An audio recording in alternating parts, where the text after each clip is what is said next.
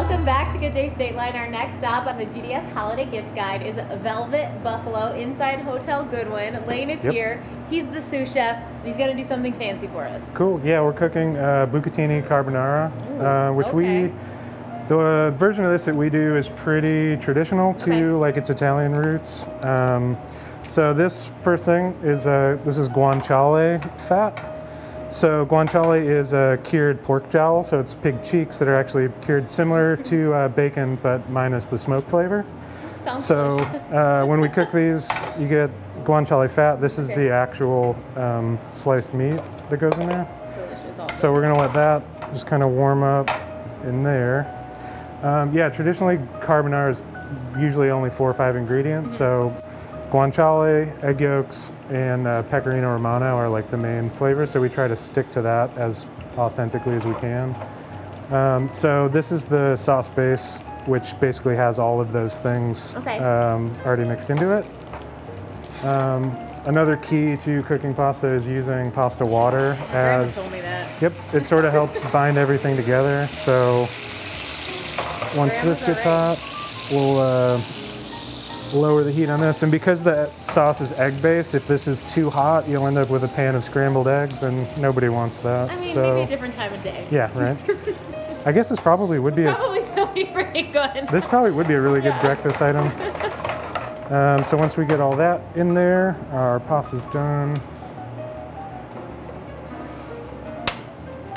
Like I said, this dish is super, super simple, so it's only quick too. A couple things in here. And at this point, we're just kind of stirring this around until everything gets hot. And guanciale is naturally, like, I'm assuming everybody's had bacon, it's pretty salty, so it's similar to that. So we don't really need to add a whole lot of salt to this, just a little bit of fresh. Because you kind of have 2 bacon parts that you're bringing back together. Yep, lots of salty stuff in here. So yeah, we'll just stir that around, and then this will be ready to go. So what do you think that our viewers should know about this restaurant? Like, if they've never been to Velvet Buffalo, what would you think the atmosphere is? What do you think the dishes all represent? Well, we try, when we're coming up with the menu, we try to source locally. We try to keep things as simple as possible, so good quality ingredients, and don't mess with it. So like this is a good example. It's like 5 ingredients, but we buy high quality stuff, cook it well, and kind of let it speak for itself.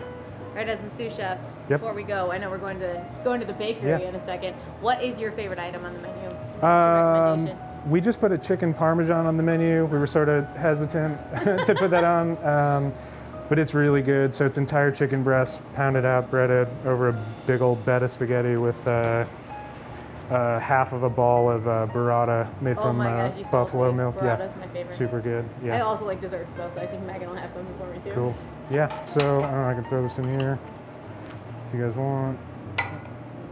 And then another cool component of this that isn't totally typical, we add these are cured egg yolks that we make here, and then we smoke these too, so this sort of just gets rained over the top. I thought that was a cookie. A little more fresh cheese. And a little bit more black pepper. Just a little. And that is our bucatini carbonara. Voila. So we've moved into the dining room with Megan, the pastry chef, who has brought these gorgeous items. I don't even want to speculate what they are because I'm going to get them wrong. So tell us a little bit about what you made, Megan. So this is our non-traditional tiramisu. Okay. What makes it non-traditional is that we use a chocolate sponge instead of ladyfingers, which adds that depth of chocolatiness that everybody absolutely loves. And then on top of it, we have our Choco Whip with some cocoa nib crumbles. Okay, so that's all right here. Yep, that's all of that. And then right here, that is a hazelnut praline cookie that is dipped in powdered sugar. And then over here, we have our mocha gelato. I was hoping. Yes, always.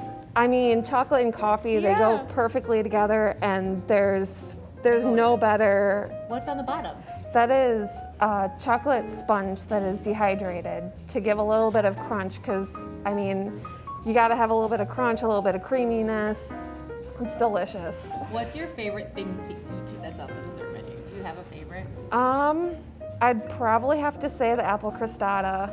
It's so delicious. It's tiramisu is fantastic to eat as well, 100%. Well, Megan, thanks for bringing me dessert. It is my favorite part of the meal. I mean, who doesn't love dessert? It's the best. It's 100% best part of the meal.